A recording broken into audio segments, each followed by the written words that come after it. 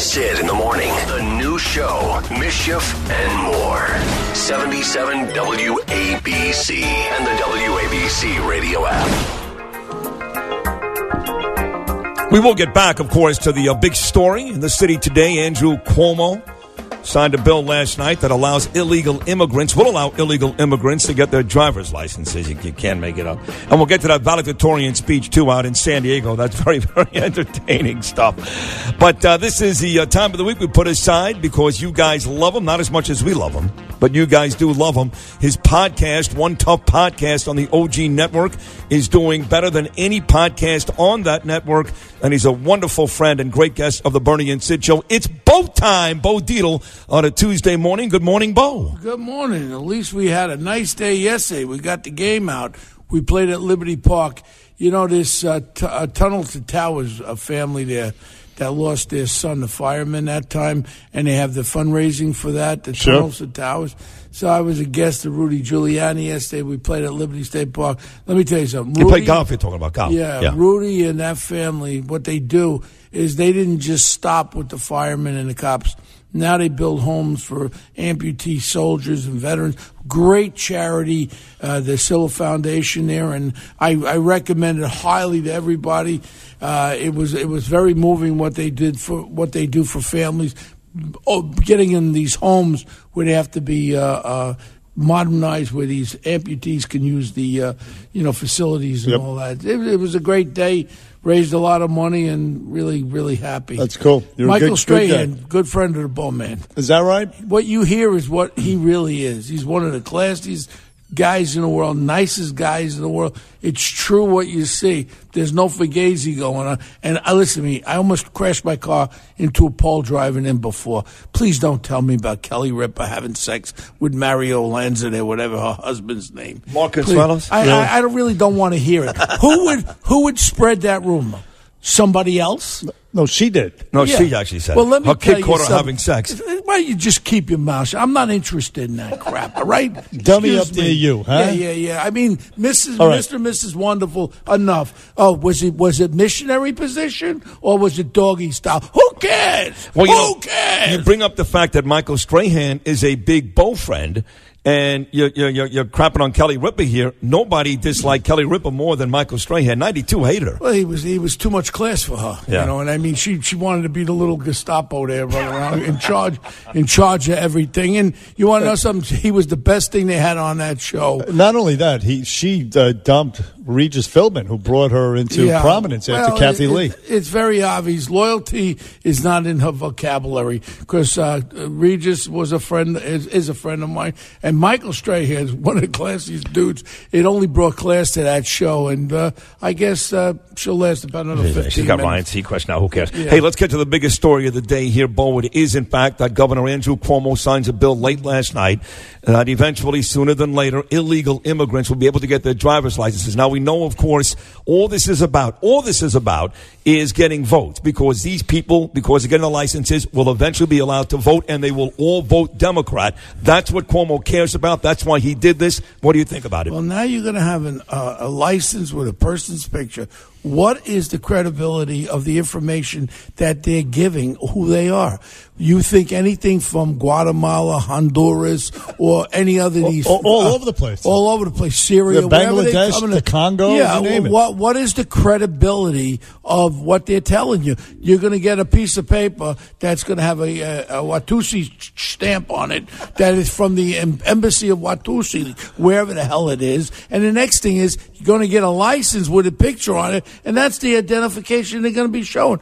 You want to play this game, Mr. Governor? I know you a long time. I know your father, Mario. I love Mario very much. Great man. And I'm going to tell you, I like Andrew Cuomo too, and I like Chris. It's a nice family, nice Italian family, but he's going a little bit overboard. Here's what I got to say. If you want to give driver's license out, then you know what you do with that? You fingerprint them. You use biometrics there to identify that person. So this way, if they're involved with a criminal enterprise or a criminality, we can identify them. So you want to know? You want a light driver's license? El Fingerprinto, so we at least can identify them, because right now you're going to be giving driver's license out there Well, one aspect of it, I like it because they're going to be forced to get insurance because half the illegals are driving around with with cardboard license plates on the back of their car. They ain't got insurance. At least we'll be able to find them. In reality, they'll have to learn how to drive. Yeah, but if they use it, and I speak out to the governor, you want to play this game? Well, let's identify them. Let's have biometrics. I like fingerprinting. You have now the electronic fingerprints. You can set it up in the motor vehicles. Come on, baby. You want your license? But they claim this lady that he went to last night. He said he was ready to veto this. She and Letitia James, the Attorney General, claim they've already got the software set up to do exactly what you want. They can, in fact, find out exactly what's going on out there. Well, they're not going to find out from where they have come, what they did. They could be a mass murder. They could be a terrorist. We're not going to be able to. They don't have a file. This is a terrorist from Syria. It doesn't say that. But with all that said, if this is going to be forced down our throat, it has to come with the other side. Look, I'm against it. I'm totally against it. But if I have to swallow it, let's swallow it and make it palatable where we can identify these people. This way, if they get stopped and they get locked up, we know who that person is. So their record, so they could have killed 14 people over there in Bangladesh. Now they're here. So now their criminal record starts with the first time they get arrested here. And we have an identity with a license, with fingerprint. So in reality, we're bringing them out of the woodwork, which is a good thing. And with that comes the El Taxo. You want a license? Then you pay your damn taxes too, like I do. Right. Okay? But you want to go work? You pay your taxes. So it could be a good thing. Hey, excuse me, all you liberals, this is Big Brother now, baby. We're going to know where all you little Julios are hiding. But it's also a magnet for people to come from all over the world. It says, listen, you come here, you're going to be legitimized. That's it. And it screws the people who are waiting online, doing it the right way. We're not talking about giving them rights to vote. All right, we're talking about license, but I'm, as a former law enforcement guy in security, I like to know who's here, and this now all of a sudden helps us know who's here. Yeah, but it starts with the license. The progression is going to be license to vote. So we got to deal with each issue as it comes about. In our Constitution, it says to vote, you got to change our Constitution, which means you've got to change the law. I don't know how fast that's going to happen. So, speaking of Andrew and law enforcement, of course, Andrew, never forget, he was the guy who came up with vote for Cuomo, not the homo, back when his daddy was running against Koch for mayor. He was that guy. He also paroled a cop killer, pardoned him so he can vote, and now his parole board, his hand-picked parole board, has decided to parole a guy up in who was committed a murder and a rape in Pearl River with his buddies. Yes. And this guy's going to get out in July. Look at it. How about the guy my favorite son, the guy that killed 10 people, the Palm Sunday massacre, 8 of them children under 12 shot in the head. He's out now. I think he's probably running for borough president of Bronx. My point is, where are we going to stop it? All these cop killers, where do we stop it? Excuse me, with all respect. You know what? You can't let animals out of jail, and that's the way. Well, that's your boy Andrew. Well, I know some Andrew. I got a little bit. He's upset me a little bit with that, especially with these cop killers. Because in reality, there was always that sacred thing: you kill a cop, you're going bye-bye. You're never going to come out. Every one of these cop killers are coming out of jail also. So it's just the 2 guys that raped the nun in the convent in '81 that Tommy Collar and I locked up. Those guys been out a long time. I think one's the mayor of Baltimore. I don't know. I mean, it's like the only thing, reprise, man. Reprise. And now what they could do is run for city council. They'll fit right in there. Convicted felons or murders could be a congressperson, or maybe you can be the governor. Why not? Maybe the next governor of New York will be a convicted murderer. Why not? Kelly Ripa's kumbaya. Why not? It's the reality is we're going in a wrong direction. I don't know if we're going to pull it out. I think it's going to get serious. I'm starting to think about going into Texas. I'm starting to think about going to get a ranch next to Imus, Texas. I'm with you. I'm with you. Someplace and quiet down there, and load up with a bunch of guns and some trucks and rodeo. You're good to go. No income tax. I've been calling out on your show. I don't understand one thing. $800 million. Now, Shirley McCrae. I don't get it. Nobody talks about it. This is $800 million that could help our homeless situation, because the homeless situation isn't bums out there. Majority of them are mentally troubled, and they need mental health help. Yep. And in reality, that was where that money should have went. Should have went into our classrooms with this guy from Mexico, this Carranza. He's got to go. What he's got to do is understand, you got classrooms. You can't remove children who are mentally ill, disrupting the other 30 kids.